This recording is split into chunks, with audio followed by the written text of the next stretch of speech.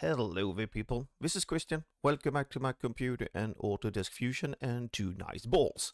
Left one, right one. They are closely resembling each other, but there's a small difference. This is from a Reddit question about creating a Whisker ball. How you manufacture this in real world, I'm very curious. If somebody has some ideas of it or the video, please put a link to it. Anyway, the one to the right is the easy one. This is a surface sweep with a twist angle trimmed with a sphere, and the left one is the complicated one, the one we're going to make. What's the difference? Well, if we look at the right one, we can see that if we're closer to what I like to call the equator of a sphere, the pipes are closer together, and the more we move up to the pole up here, they can become further apart. Very obvious on the last turns up here, and we have some dirty geometry here, but that's another thing. This one here, the design intends to keep the distance, or what I like to call the angular change. If you think the angle between where this and this one is, in coordination to the center of the sphere, is the same the whole way, or you can think of it like the distance from here to here, to here, to here, to here, to here, is the same the whole way. So that is my intent. If you have some other ideas how to do this, please put a comment down below and link to some other videos how this is possible to do. This is my strange way of doing it, and some things to get out of the way. If you're a beginner, this video will confuse you. Do basic tutorial first of all. Do not start the video like this. And the second thing, this workflow is quite sensitive. It might even fail while I'm doing the design. So with that out of the way, let's get going. We have an empty file. We're going to start with some parameters because we're going to use the same dimensions a couple of times. So let's use the parameters. Sphere OD. So this is the diameter of our sphere. Let's make it 100, just simple.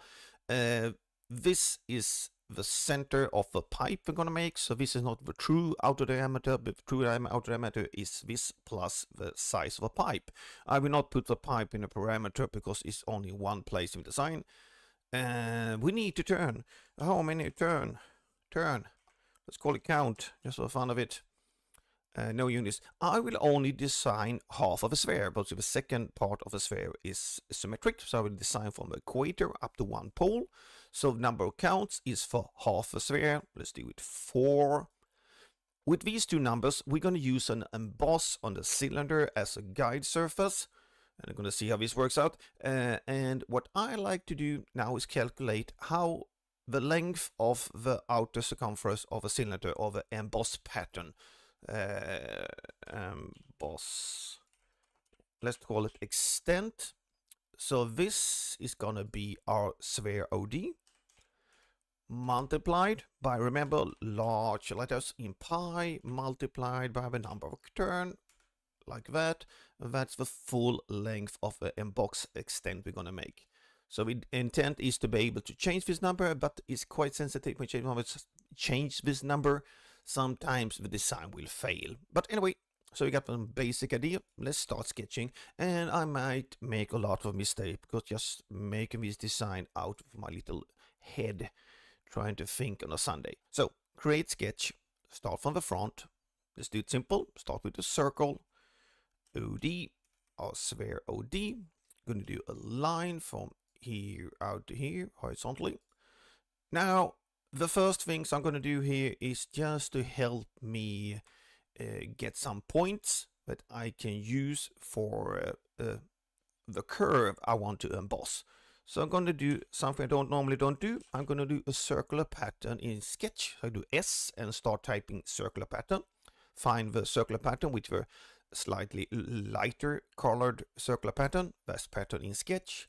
This line around our center point, the origin, not full.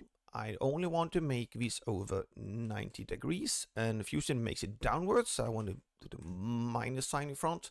The number of points you make here is not that important. It's just to drive a spline curve. I have done it with 5 repetitions. I found that nice. It's going to do OK. We might just as well use this. I'm going to mark these lines and turn it into... I'll let them be like that. I'm going to make a line from here straight over. I get a circular profile down. We need to do revolve later. So I need a half circle like down here so I can revolve it, creating my little sphere later. So we have most information we need here. Gonna finish sketch. The first thing I'm going to do now, we can create a cylinder where we can emboss the pattern on. So S. I'm going to use the pipe command because I'm lazy. Pipe, select the path, this one here, make it OD. And we have a cylinder that's the same size as the sphere we're designing. I like to do a tangent plane here. You can skip this, but my brain functions better when I do it like this. Tangent plane on the front. On this plane, we're going to create a sketch, and this is going to be our emboss pattern. Let's open up our browser, hide the body, only have a third sketch visible, and P for project, and we're going to create in the endpoints of all these lines. These are lines we're going to use, like that. Let's see, we have 1, 2, 3, 4, or you say 5 lines. So we're going to hide the first sketch, create some lines. We now are going to sketch basically parts of a rectangle. Not all of them. You're going to miss one side because that will be created by another rectangular pattern in sketch or pattern in sketch. But these two are going to be equal. The length of these for dimension is going to be our emboss extent. Like that. Oh, it's massive. I like it. Yes, rectangular pattern in sketch. Select the line, this line, what direction. We're going to follow this line along. And of course, the distance was our emboss extent. So we're going to get some lines. Now we make the same amount of lines like we made the lines in the previous circular pattern sketch. So we're going to do these 5 times. I'm later going to make an emboss, so I don't want the lines in the middle here to be normal lines. I want them to be construction lines. And we're going to hit the line command. It's going to be construction lines. So the first point here is this one here. The second one, we're going to move over to the second line. Make sure we get the perpendicular constraint. Third point. Third line over. This point. All the way over here. Perpendicular constraint. And the last point we don't need to make because that's the same the top line here. Now I'm going to make a spline. Where? Spline. Select this point. Oh, sorry. Make it a normal line. Avoid making the construction line. And here. And you can see I'm selecting the new endpoints. So this is like the projection of the pipe wrapping around a cylinder. This could be made with equation-driven curve, which we don't have in Fusion. That's one problem. People, I can use an equation-driven curve. The problem is I do not know the equation for this curve, and I don't know how to calculate it. That's why I sometimes prefer to sketch out things. So we're going to do an emboss. We can't emboss this profile here because it will self-intersect if you wrap it around, because you wrap it multiple turns around the cylinder. So I'm going to hit O for offset on this line. Oh, not all of them. Turn off chain selection. Only this line. Move it slightly downwards. I'm moving it downwards. I need to remember the top of the emboss is going to be the correct. So let's just do it -2 for now. I'm going to make this slightly larger number because it's easier to find the profile. We can later change these to a lower number so we avoid self-intersection. Okay, gonna finish sketch. Gonna turn on our body. We're gonna do an emboss. Sketch profile. We're gonna select our profile we just created. This one here. And the face is gonna be this one here. If you get an overlapping here, you get this, you can see it's close to overlapping. You have to change the width or the offset I made. We're going to change it later. I'm going to make okay for now. We have made so much now, so I'm going to make a save so don't lose things. And we might edit the sketch. Let's do that through new for user parameters, or change parameters. The sketch previous to the emboss, we had -2. Let's say it's a -0.5. So make it smaller. We can say we can get a much more narrow emboss, so we have more room if we want to make like closer or more turns around. We're gonna go over to surface, use offset surface, select, as I said previous, I was very careful making sure I got this on the top. So I'm gonna select the top face here, gonna hit OK. The solid body has done its work, so right click, remove. if you are a beginner and still watching this video, I'm sorry that I'm confusing you. This is still not the beginner's video. So I have now made this. Now it's an interesting thing because of course I want these to get extended inwards. And here sometimes Fusion gets a bit naughty. So I'm going to extend, make sure tangent chain is turned off. We should not select anything else, but I like to turn it off. Gonna select this. And the distance is going to be our sphere OD divided by 2.